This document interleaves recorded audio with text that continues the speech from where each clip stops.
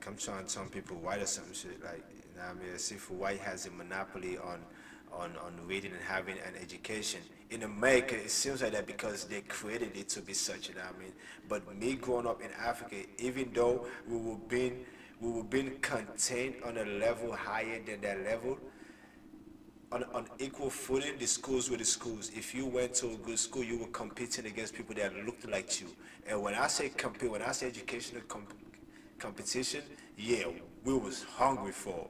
Yeah, we was hungry for. You know what I mean? That's why when we come to America, we see all these, especially when you come to America at a young enough age that you get to go to high school here. It's a difference when an immigrant comes to America and goes to high school or middle school compared to when they come and they pass that school level. They either go straight to college or they start at college, or they don't go to school at all. They just have to work in the workforce. It's a different assimilation process, and it's a different assimilation understanding. You know what I mean? Like over time, there's a difference. You know what I mean? Like my foreign brothers and sisters get it. Yeah, I get it. You know what I mean? I'm just psychoanalyzing, babbling. You know what I mean? Babbling. Nitpicking on the niggling little, yeah. What up, Jamel? I hear you at the Atlantic now. Let's go. Let's go. My girl Jamel here at the Atlantic. Man, ESPN got rid of motherfucking, they got rid of the six, they got rid of his and her, they got rid of numbers never lie. These fools got rid of Sports Nation though. These bombers got rid of Sports Nation though. I see Jorge rising up, you know what I mean? But high noon is vicious. High noon is vicious, you know what I mean? But I know the dress code is not going to allow Bomani to pop up in a t-shirt celebrating some that conservative America, and I wouldn't be so, you know. But now you're a smart Stephen A-ish, Michael Wilbur-ish kind of brother, so they ain't gonna fuck with you. Now they can't fuck with you anyway, but I digress. But when he looked at high-achieving black males and compared them to other black males who were middle and low-achieving, he started to see success factors. A factor of Dr. Tolson's research has been looking at outliers, the highest achievers within the group. He claims that is where we find the most reasonable strategies for success, both for students and for schools. To develop strategies that help predominantly black and brown schools do well, we cannot look at schools that are predominantly white. Find the predominantly black and brown schools that are doing better than trends and talk to the principals, teachers, students, and parents and ask them how they're doing a good job despite the circumstances. That makes sense. That is perfect common sense. I'm just saying. Second, what standards are being used? Schools are often using competing standards because those for university admissions are often different than for state. Schools are preparing students for tests such as the SATs that universities are looking at less and less. Another problem hurting black teachers is implied standards. Yes. Oh, wow. You hit it in the nose. Mind you now, you are getting a treat here. This episode right here, man, right here, this whole reading why I'm doing this, you get a treat because this is like something awesome that I actually have great belief in, and I'm reading it for the first time. Your first reading of anything is like the awesomest reading ever. I'm just saying. Like Richard Castle said, what I wouldn't give to be able to read all the books I've ever read in my life over again because I develop amnesia. But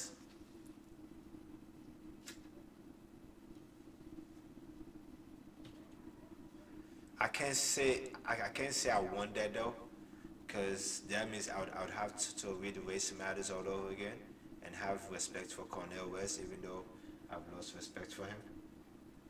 But I'm sorry, brother.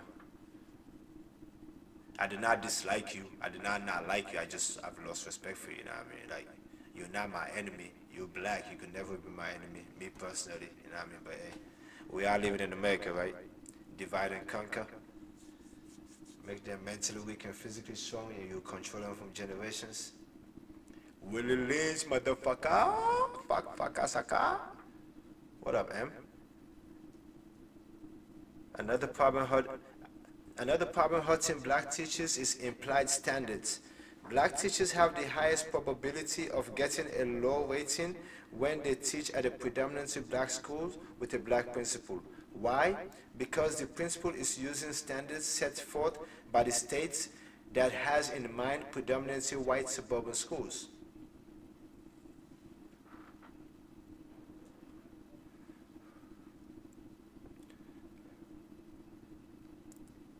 Using the matter,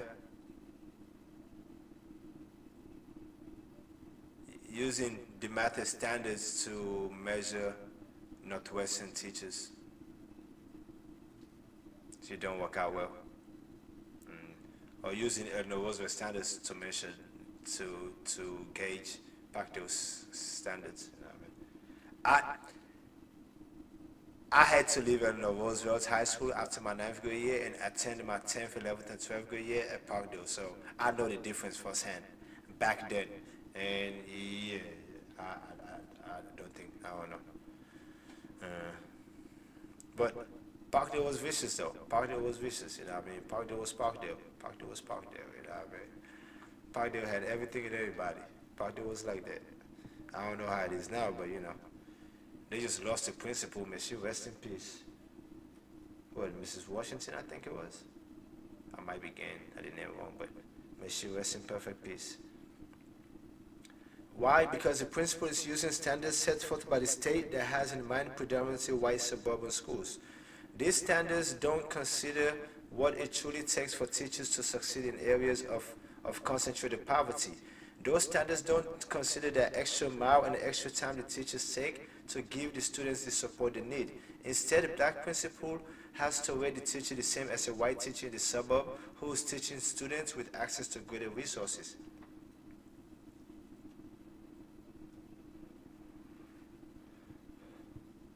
Third, put the best research to use properly. According to Dr. Tolson, the schools in the United States are not using the best research. A lot of schools focus on graduation rates and National Assessment of Educational Progress scores, NAEP. But there are other sets of rich data, such as the High School Longitudinal Study and Parental Participation. These studies provide more useful information about students, which correspond with the 4 primary factors Dr. Tolson identified in breaking barriers. The proper, P-R-O-P-E-R, way to educate black students. Rather than asking why young black males are failing, Dr. Tolson urged us to ask why schools are failing young black males. That is why he created a 6-point call to action for the nation. The proper way to educate black students reframes and reiterates key information from Challenge the Status Quo, a report he co-authored with Dr. Chance Lewis in 2012. The P, principals, counselors, and teachers should have mandatory trainings and resources to develop cultural competence, enhance empathy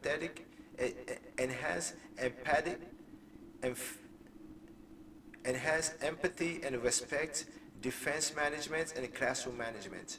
R, reduce suspensions. Yeah, that will help.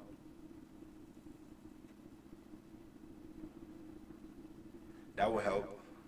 If a student knows they're not going to get suspended for something, they most likely will not going to do it again. You might be sitting there thinking, nah, it's the other way around. They think they're going to get suspended, they're not going to do it again. But if you're going to get suspended, you can have the day off from school. Keep their ass in school. You know what I mean? Send them to class. Yeah, you did something wrong. Yeah, I get it, but bring your ass to school the next day. I'm just saying. The R, reduce suspensions. Oh, offer a culturally aligned and academically enriching curriculum. Yeah, giving books to read like Dr. King's Why We Can't Wait, Richard Rustin's The Color of Law, Michael Eric Dyson's What Truth Sounds Like, or Stokely Carmichael's, Black Power, or Olivia Butler's Kindred, you know, or even giving Marshall Gessner's The Future is History, How Totalitarianism Reclaimed Russia. You can even throw Rise and Fall of the Third Reich in it. You can even throw Fountainhead in it. You know what I mean? Just, you know.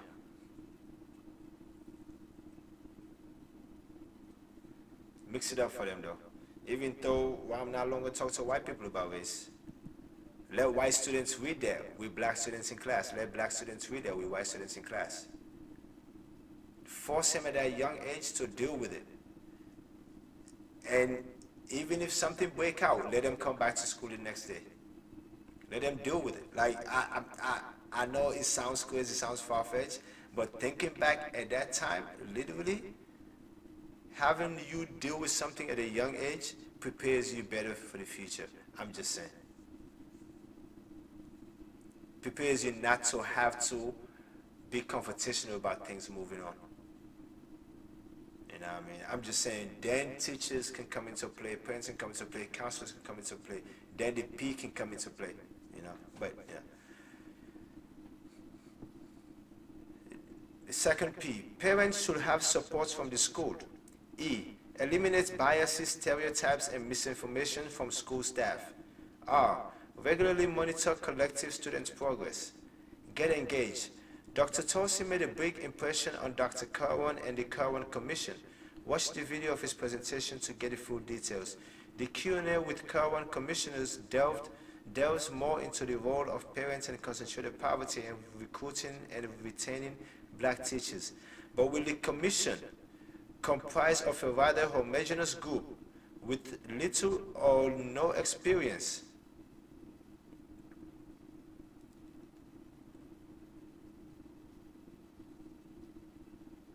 With little or no experience in developing school strategies for black and brown students, put his presentation into action. We hope to see Dr. Tulsi's analysis and findings in the Commission's final recommendation this fall. It's not too late to get engaged and impact the Commission's work.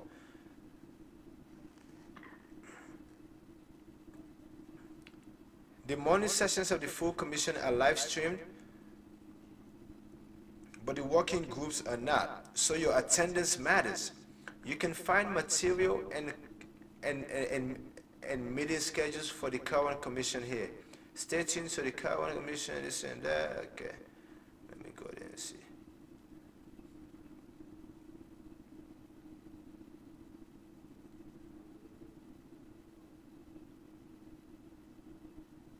Their next scheduled hearing was on the 10th. Okay. Wow.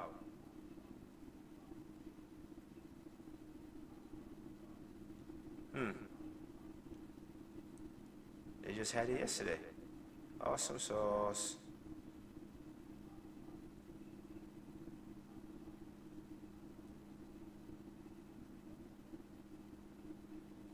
They have a next work session on the 31st of October from 9:30 a.m. to 5 p.m. The full commission is going to be at the House Office Building in Annapolis in room 120. Material will be posted as it becomes available.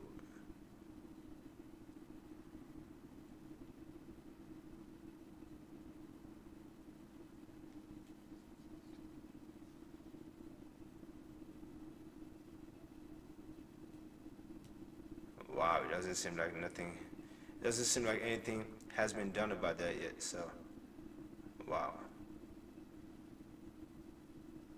So, that homogeneous committee that gets to decide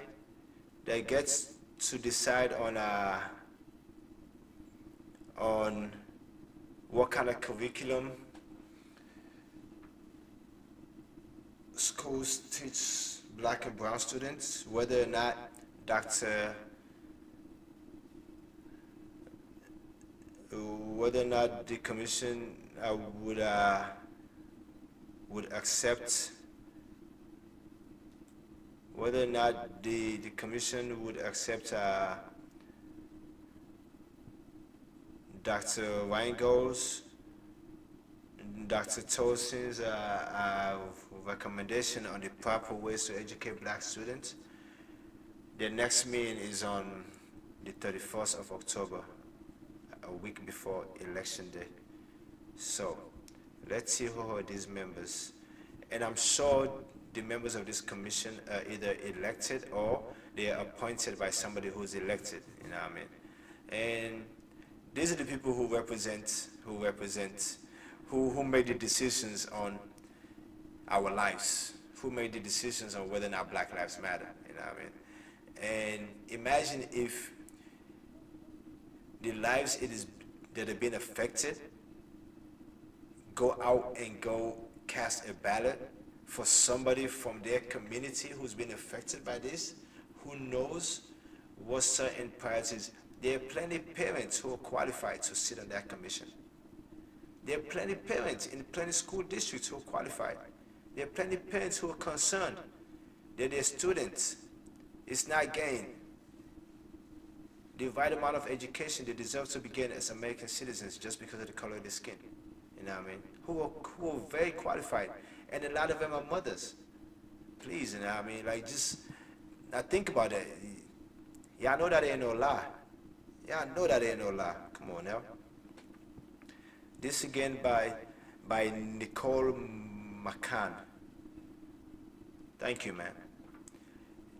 It's titled, Who Are the Cowan Commissioners?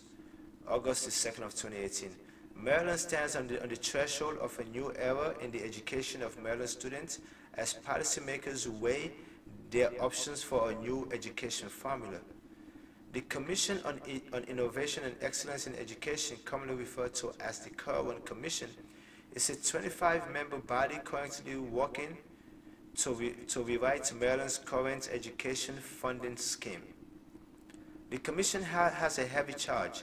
They are responsible for reviewing and assessing current education financing formulas and accountability measures and how each local school system is spending its funds, including the increased state funds provided through the Bridge to Excellence in School Public Act, Chapter 288, Act of 2002.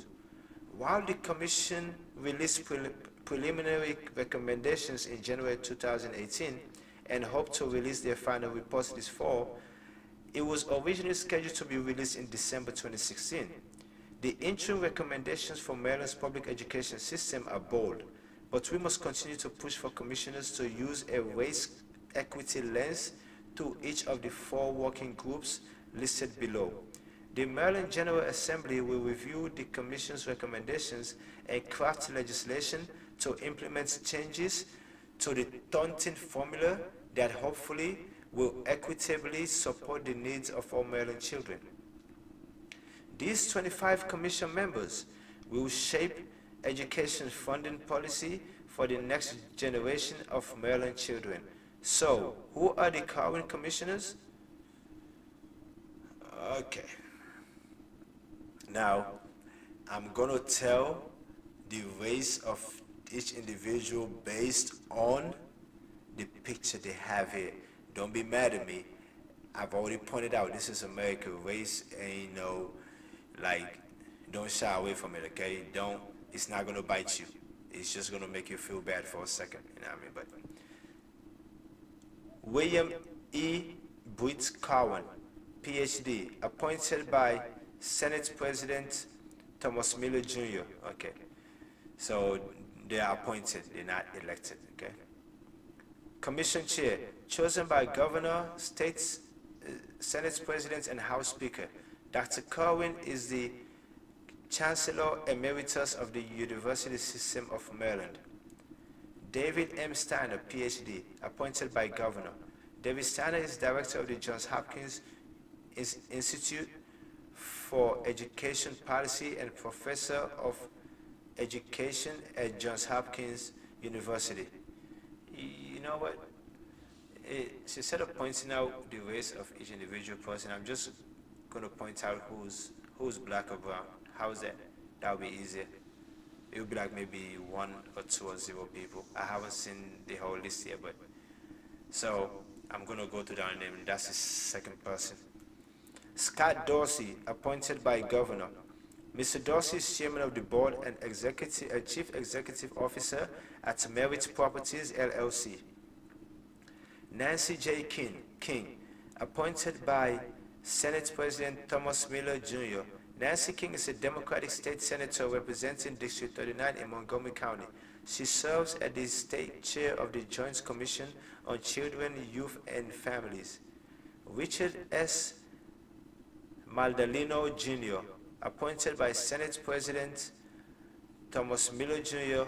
Rich Maldalino is a Democratic state senator representing District 18 in Montgomery County. He serves on the Senate Budget and Taxation Commission. Paul G. Pinsky. Good old Pinsky. What's up, man? What's up, man? I ain't heard that name in so long. Appointed by Senate President Thomas Miller Jr. Paul Pinsky is a Democratic state senator representing District 22 in Prince George's County. He currently sits on the Health, Education, and Environmental Affairs Committee. Stephen M. Walk, appointed by Senate President Thomas Miller Jr. Stephen Walk is a Republican state senator representing District 29 in Calvert and St. Mary's counties. He is a member of the Education, Health, and Environmental Affairs Committee. Kalman Buzzy Hedelman, appointed by House Speaker Michael Bush. Buzzy, that's his nickname. I don't know how you get that nickname, Buzzy. Stay Buzz, huh? Buzzy Hedelman is a former member of the Baltimore School Board, former State Human Resource Secretary, and advocate for children with disabilities. I'm sorry, Buzzy. I'm sorry. Ooh, I just see my first colored individual, my first sister. Go ahead, girl. Man, I know you must be going through some things in there. You walk in there, you see all those white faces, it's a wrap. You're like, oh shit, I gotta put up with this shit again today. Let me stop. Adrian A. Jones, appointed by House Speaker Michael Bush. Adrian Jones is a Democratic state delegate, serves on the Appropriations Committee, and is the current Speaker pro tem, the first African-American female to serve in that position in Maryland. We got a first. After 400 years. Let's go, girl. I feel you, man. I don't want to say go out and vote, but please, I don't want to say, man, I'm tired of harping on that. I'm tired of harping on that. I'm tired of hearing myself say it, you know what I mean? But if I'm tired of it, y'all tired of it. So I'm going to shut that shit up about that. But still, y'all know where I'm going with it. Ann Kaiser, so far now we got one. Are you keeping count with me? Ann Kaiser, appointed by House Speaker Michael Bush. Ann Kaiser is a Democratic state delegate representing the District 14 and serves on the Ways and Means Committee. She is Maryland's majority leader and the chair of the Montgomery County House delegation. Maggie McIntosh, appointed by House Speaker Michael Bush. Maggie McIntosh is a Democratic state delegate representing District 43 in Baltimore City. She is the outgoing chairwoman of the Environmental Matters Committee and incoming chairwoman of the Appropriations Committee. She's also a former Baltimore City public school teacher. Much respect, man. I respect teachers, man. Got mad love for teachers, yo. I'm trying to tell you, like, hey, Mada, please. My entire plan, my entire basis, yo, my pops would tell you this, you know what I mean? Geneva's mom would tell you this. Anybody know, like, my entire basis of business and the future of Sierra Leone, honestly, Mada, for real, anyone, like, factories need to be opened by Sierra Leoneans, not by Lebanese or Indians, you know what I mean, or Nigerians, by Sierra Leoneans, especially countrymen, like when I say people can pull together, form a cooperative, and open up a factory making things. You know what I mean? Like soap, shampoo, body wash. I'm just saying deodorant. I'm just saying, man, we can make those things. But the major gravity is this though. Mother, you've lived in America, man. You know what I mean? You've had a job in America. Cut that whole monthly salary. I had to read when I was in Freetown in 2013, 2014. My father and I would attest to this. We had an employee who stole a bunch of shit. Like I'm just saying, like we had an employee who stole a bunch of shit, and this dude and my father was trying to now recuperate some of that. But this guy was suing the business because he was saying that he's owed back paid and he was accused of stealing and he was treated wrong. So, and I was able to get my hands on the labor laws of Sierra Leone, which were laws from like 1960 something or 70 something. They were still in effect. When I say those laws were so were, they're they're outdated, mother. They're outdated. You know what I mean? You've walked in the United States, man. You know what? Don't get me wrong. There's a lot of people who might say the work system is imperfect in the United States. Yes, it might be, but at the same time, though, it's the one system I know in the world that actually works enough that it can be tweaked and implemented in other places, that it can work in other places with little tweaks based on the environmental differences in the other places you want to make it work in. Does that make sense? You know what I mean? I say that to say, mother, people have to stop waiting a month for a salary. You got to do something in a way where people can have a day off in the middle of the week. And I mean, like a system where it's not just that whole traditional, like get people used to working in 8-hour shifts and going home. Don't have it in place where somebody's paid a salary that's equivalent to like $50 or $70 a month, which is a lot of money in Sierra Leone, but it's not really that much money for real, for somebody to be able to maintain a family, you know what I mean? But honest to God, like imagine if instead of waiting a month for you to get that $70, right? The equivalent of that $70. You know where I'm going with this matter, you know what I mean? Like imagine if instead of them staying at work for 12 hours a day, 6 days a week, 5 days a week, you know what I mean? 20 days a month and to get that money. Imagine if they only have to work 8 hours a day. And if they work more than that 8, it's overtime and they get paid to do extra. You know what I mean? And instead of waiting a month, they get paid every 2 weeks. Just saying, it might help. It might start changing people's attitude. You would definitely have opportunities to reduce the amount of traders in Freetown and moving back to the provinces. Honestly, man, the provinces are an untapped potential. I haven't lived in the provinces, that's why I know they're an untapped potential. I've lived in Freetown recently twice in the last 20 years since I came to America, you know what I mean?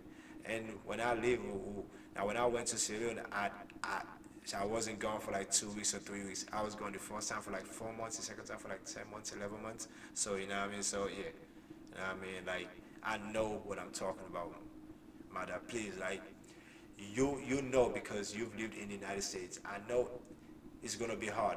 And the most important thing is, if anybody is working for you in a factory, in a manufacturing plant or anywhere, you got to put this in place, man. If somebody works for you for 8 hours a day, they got to sit in the classroom for 2 hours a day for free. And you're going to need a lot of teachers. And when they sit in those classrooms, all they're speaking is English, no Creole spoken, no other language spoken. You can work it out, but just make sure it's English.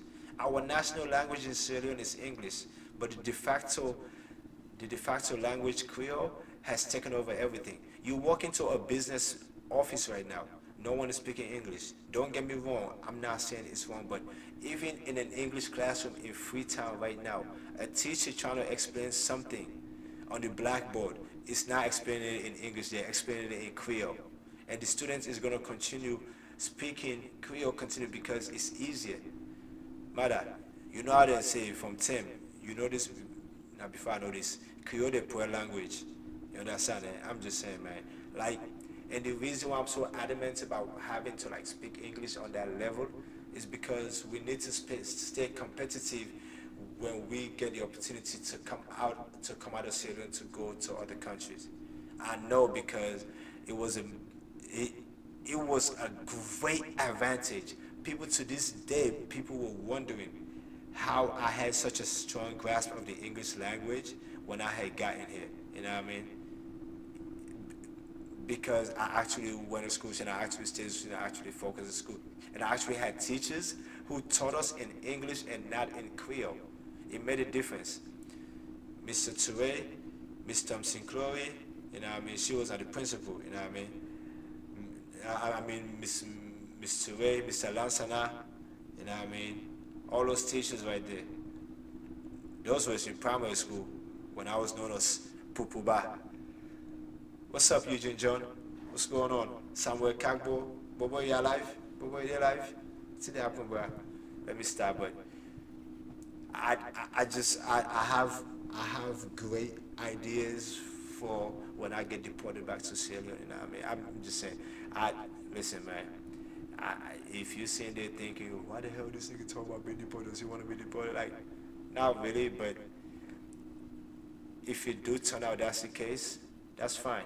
Sierra Leone finally has a president who's of a generation who lived in the United States and knows U.S. system to a point and is probably in a position to implement things. Sierra Leone might be able to put aside partisan, tribalistic differences. Psych. I'm lying like shit. That ain't happening no time soon.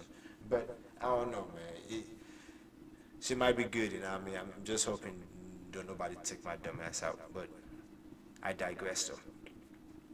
Next, Alonzo T. Washington, appointed by House Speaker Michael Bush.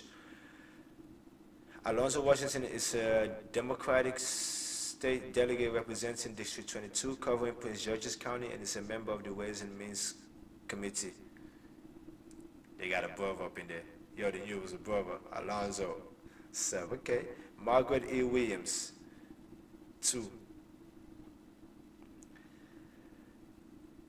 Appointed by State Superintendent of Schools. Margaret Williams is Executive Director of the Maryland Family Network. Them people. Chester E. Finn Jr., EDD. Appointed by President State's Board of Education. Chester Finn is a former professor of education, an educational policy analyst, and a former United States Assistant Secretary of Education. David E. Helfman, appointed by Executive Director of Maryland State Education Association. David Helfman is the Executive Director of Maryland State Education Association, MSEA. Morgan Showalter, appointed by President Baltimore Teachers Union. Morgan Showalter is a high school special educator in the Baltimore City Public Schools and a member of the Baltimore Teachers Union. M. Joy Schaefer, appointed by Maryland Association of Board of Education. Joy Schaefer is a member of the Frederick County Public School Board and immediate past president of Maryland Association of Boards of Education. Stephen H. Guthrie, appointed by Public School Superintendents Association of America. Stephen Guthrie is a superintendent of Carroll County Public Schools. Leslie R. Pellegrino. You're not related to them Pellegrinos from that water, huh? I hope you're not. Leslie R. Pellegrino, appointed by Association of School Business Officials. Leslie Pellegrino is the Chief Financial Officer for Frederick County Public Schools. Elizabeth Ilse Light, appointed by Maryland PTA.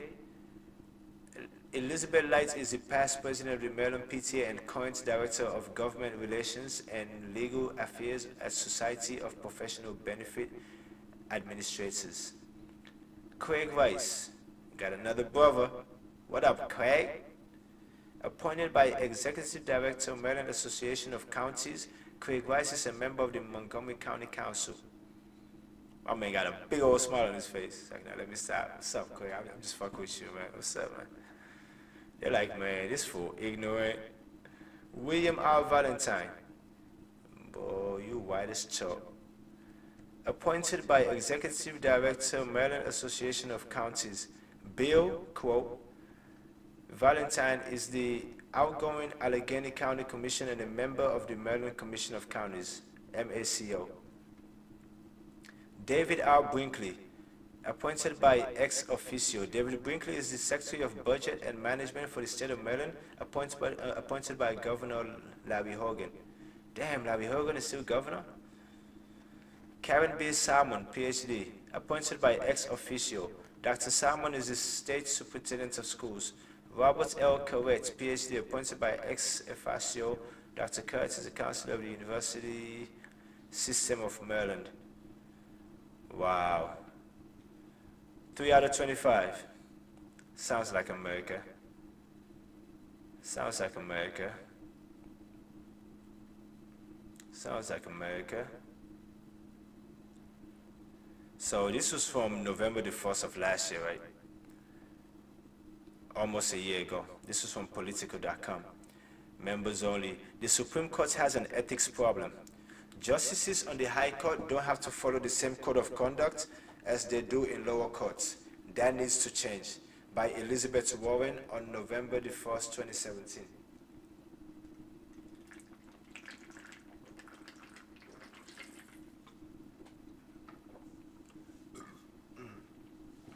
Excuse me.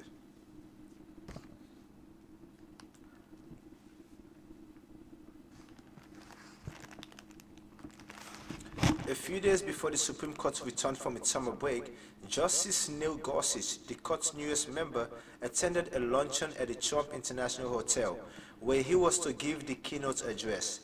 The location of the speech attracted the attention of dozens of protesters and a number of ethics watchdogs, who noted the apparent conflict of interest posed by Justice Gorsuch, a Trump nominee, keynoting an event at a hotel whose revenue goes in part to President Trump. That arrangement was bad enough on its own, but there was another potential conflict of interest created by Justice Gorsuch's speaking engagement, and it highlights the ongoing ethical issue that threatens the credibility of our nation's highest courts. That just went out the window like shit. The same morning that Justice Gorsuch gave his speech, the Supreme Court announced that it would hear Janus v. AFSCME. This is a case that would determine whether public sector unions, which represent teachers, nurses, firefighters, and police in states and cities across the country, can collect fees from all employees in the workplace they represent. Justice Gorsuch is widely expected to deliver the court's deciding vote to strip unions of this ability. A decision along these lines will seriously undercut workers' freedom to have a real voice to speak out and fight for higher wages, better benefits, and improved working conditions. Here is the rub. Justice Gorsuch's speech at the Trump Hotel was hosted by the Fund for American Studies. And who funds the Fund for American Studies? The Charles Koch Foundation and the Bradley Foundation. The Charles Koch Foundation is dedicated to promoting limited government, free markets, and weaker unions.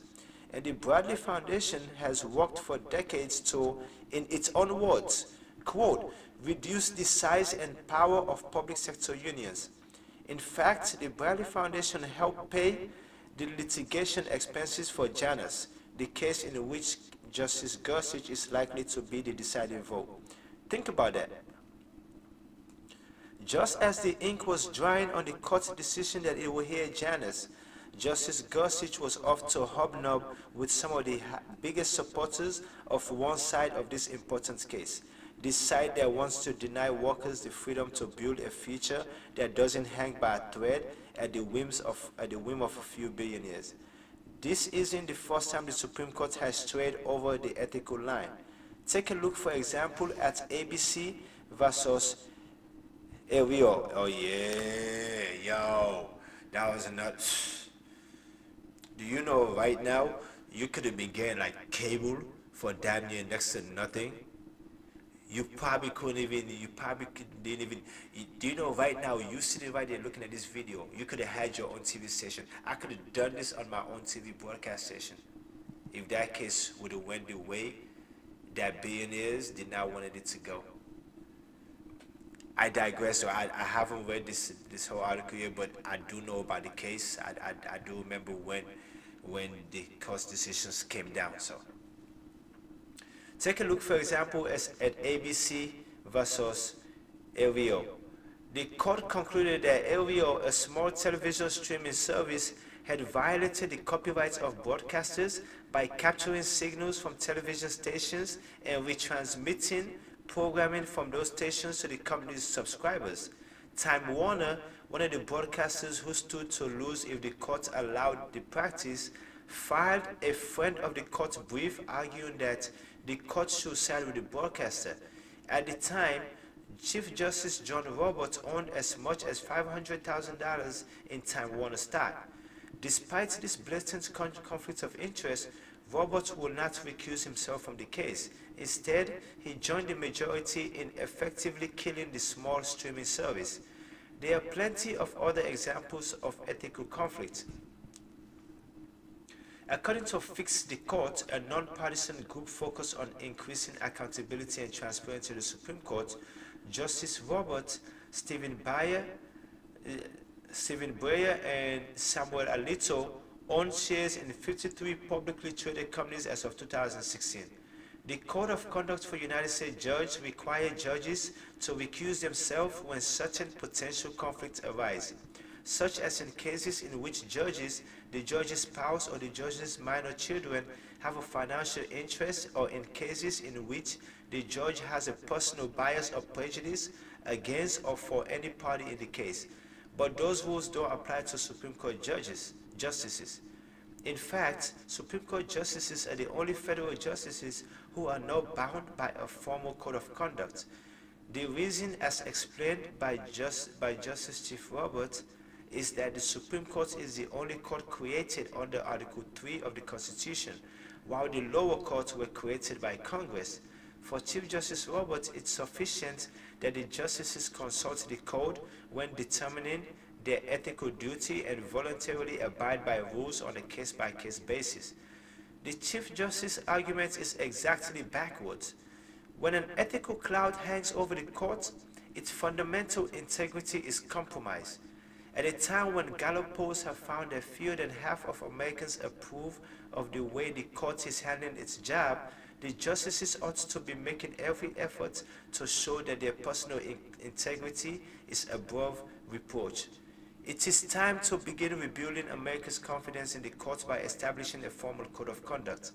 That's why I co-sponsored Senator Chris Murphy's Supreme Court Ethics Act, a bill that requires the Supreme Court to adopt an ethical code. As the nation's highest court, the Supreme Court has an even greater duty to set the example for courts around the country and demonstrate that its decisions are based on a fair and unbiased assessment of the facts and the law, not personal biases or their own financial interests. Eliminating ethical questions and conflicts of interest should be the starting point. Federal judges are not supposed to be politicians or advocates. They are supposed to rise above the political winds of the day and demonstrate a single-minded commitment to one promise: equal justice under law. As justices of the nation's highest court, it is time for Supreme Court judges to demonstrate that they can meet that standard. Elizabeth Warren is a Democratic senator from Massachusetts.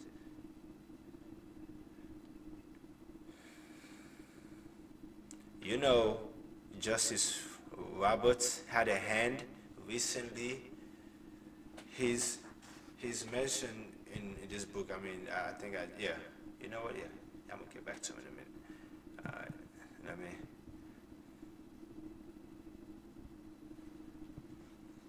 You know what? I gotta walk that Drake concert this weekend.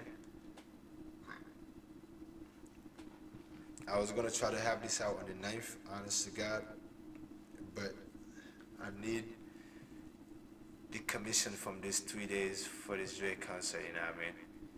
rent gotta be paid for next month, just in case I don't get deported. You know what I mean? Just in case when I go to court, Judge Lattimore sees it there, because my case is very, very weak. There's not really a case against my deportation, but Christine, Stephen Miller, Dump Truck, Jeff Sessions, yeah, they're gonna make sure that, yeah, that part. You can do that. Just don't take my life, man, please. I am begging you. This African is begging you. Please, oh, please keep me alive, please. I want to hold Geneva before my back starts hurting really, really bad. You know what I mean? I want to hold her. Maybe I can toss her. Maybe I can throw her in the air and catch her and get off. Maybe I can. So, let me see. Hey, Daryl. Hey, how much would you pay for something you don't want? Nothing. I'm not really, you know what I mean? I fuck with Drake. He's lyrical as fuck, you know what I mean? If you ain't got a thug gangster background, don't try to come off as you do, you know what I mean? Like, I get all that, but it's still at the same time, though, bro, you're smart as fuck, you're lyrical as fuck, you know what I mean? You know how to do what you do well, so since I'm gonna show my man some love and throw his music. I can't remember the last time I actually sat down and listened to Drake, so my boy Diamond, though, that's his boy right there. What up, D? I know I'm gonna probably see you still saying that. I know you probably gonna come. You gonna come like, yo, what up, big dog? What's good? Let me stop, yo.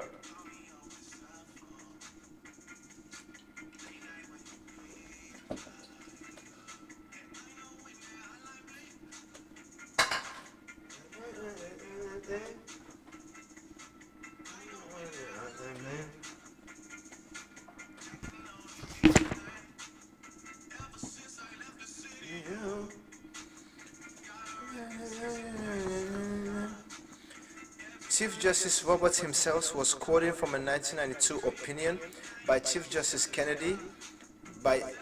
Anthony Kennedy in a case involving school segregation in Georgia. In that opinion, Justice Kennedy wrote, "Vestiges of past segregation by state decree do remain in our society and in our schools. Past wrongs to the black race, wrongs committed by the state and in its name, are a stubborn fact of history, and stubborn facts of history linger and persist. But though we cannot escape our history, neither must we overstate its consequences in fixing legal responsibilities. The vestiges of segregation may be subtle and intangible, but nonetheless they must be so real that they have a causal link to the de jure violation being remedied. It is simply not always the case that demographic forces causing population change bear any real and substantial relation to a de jure violation.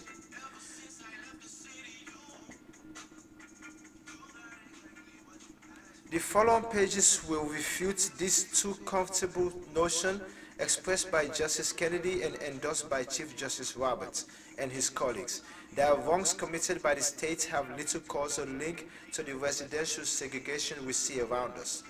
The color of law demonstrates that racially explicit government policies to segregate our metropolitan areas are now vestiges, were neither subtle nor intangible, and were sufficiently controlling to construct the de jure segregation that is now with us in neighborhoods and hence in schools.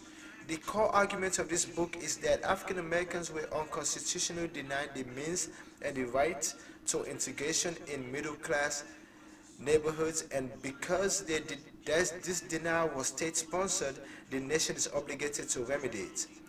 Many legal scholars are properly skeptical of the distinction between de jure and de facto segregation. Where private discrimination is pervasive, they argue discrimination by public policy is indistinguishably from societal discrimination. For example, if it becomes a community norm for whites to flee a neighborhood where African Americans were settling, this norm can be as powerful as if it were written into law. Both public policy discrimination and societal discrimination express what these scholars term structural racism. in which many, if not most institutions in the country operate to the disadvantage of African Americans. It is pointless that these scholars argue to try to distinguish the extent to which these institutions racially disparate impact originated with private or public discrimination. Government has an obligation, they say, to remedy structural racism regardless of its causes decades ago.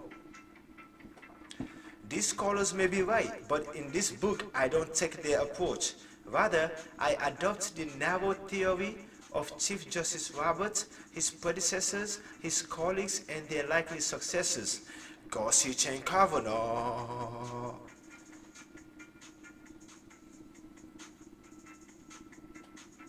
The outline bling? See?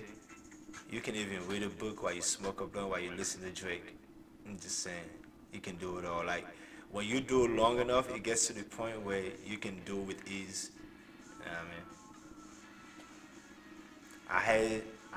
I knew some roommates recently, like last year around this time, who they would try to disturb me when I'm sitting outside reading, enjoying the weather, smoking a spliff, and got some Bob Marley or some jazz playing on the side. They would come turn their music on the speaker real super loud. I would just turn my music off and keep smoking and keep reading. It's not disturbing me. But the one important thing though, I got a full pack of cigarettes and you're not getting one. I got some more tree and I can roll one up as soon as I finish this, just because y'all seen out here want some tree, ain't got none. I can roll another one up and smoke it, you ain't hitting it. I'm just saying, man, like, I'm just saying, man, you know. I digress though.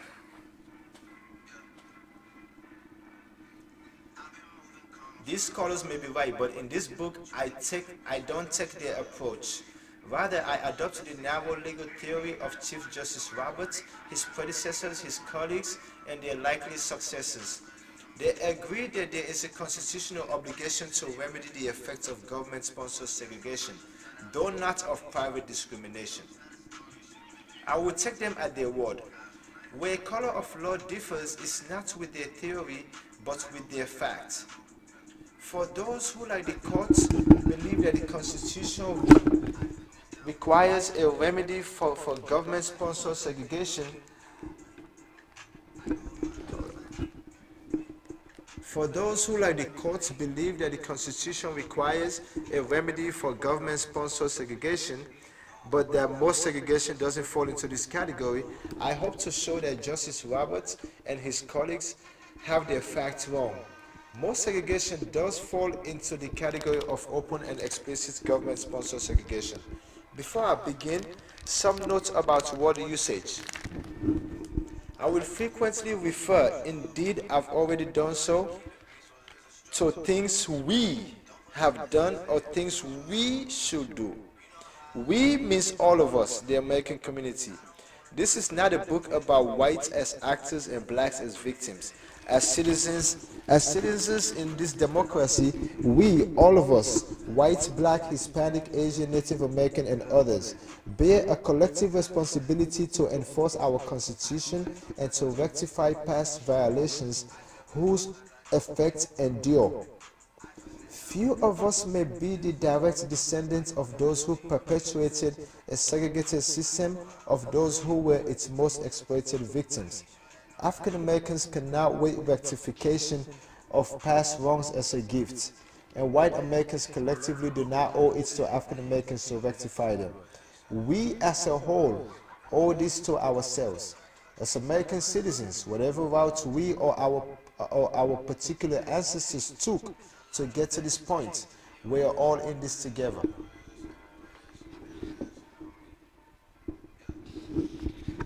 Over the past few decades, we have developed euphemisms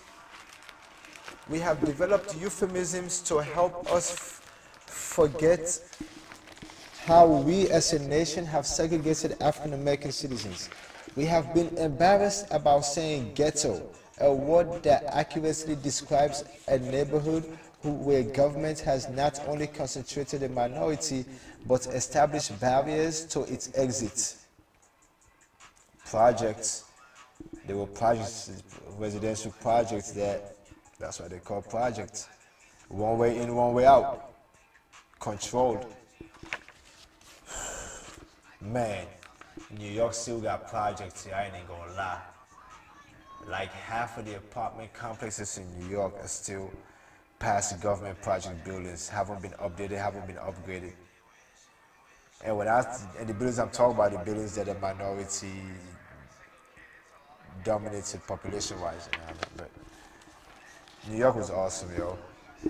If it's one city I will forever live in again, LA is getting close to being number 2 on that list. Freetown is always number 1. New York is like 1A, but New York is right there, man. New York in my hometown, Freetown. Freetown because that's my hometown. It's not ideal, but I can handle it. That's where I'm from, you know what I mean? I ain't tripping about that. That's why I'm trying to make it better.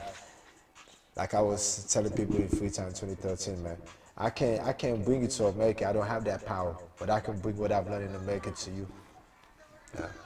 Keep that shit simple, you know what I mean? Simpatico.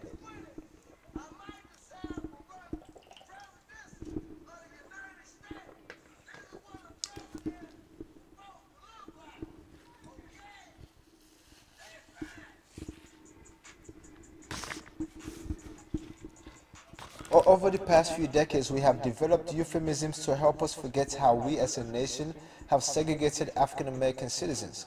We have become embarrassed about saying ghetto, a word that accurately describes a neighborhood where government has not only concentrated a minority, but established barriers to its exit. We don't, we don't hesitate to acknowledge that Jews in Eastern Europe were forced to live in ghettos where opportunity was limited and living was difficult or impossible. Where you think they got the idea from? Yet, when we encounter similar neighborhoods in this country, we now delicately refer to them as the inner city. Yet everywhere else, yet everyone knows what we mean. When affluent whites gentrify the same geographic areas, we don't characterize those whites as inner city families. Before we become ashamed to admit that the country has circumscribed African Americans in ghettos, analysts of race relations, both African American and white, consistently and accurately use ghetto to describe low-income African American neighborhoods created by public policy with a shortage of opportunity and with barriers to exit. No other term succinctly describes this combination of characteristics, so I use the term as well. Yo, y'all see why I like how this man wrote this book? I had never heard of him before. I had never read any of his books. This is the first one. But just the way how he contextualized what's going to, in a way that most books don't do. At the end of that sentence, though, he has there's an asterisk, and the asterisk has an explanation. The asterisk says, in 1948, Robert Weaver, long before becoming the first African American to serve in the cabinet, wrote a book called The Negro Ghetto that documented how government segregated the nation. That was in 1948. 70 years ago. 70 years ago, yeah. In 1965, Kenneth B. Clark, man, one of the smartest black men ever that I've never met. In 1965, Kenneth B. Clark, the social psychologist whose research was relied upon by the Supreme Court in Brown versus Board of Education, published Dark Ghetto, which described the lack of opportunity in New York City's Harlem. In 1968, 50 years ago, the Connor Commission, the National Advisory Committee on Civil Disorders,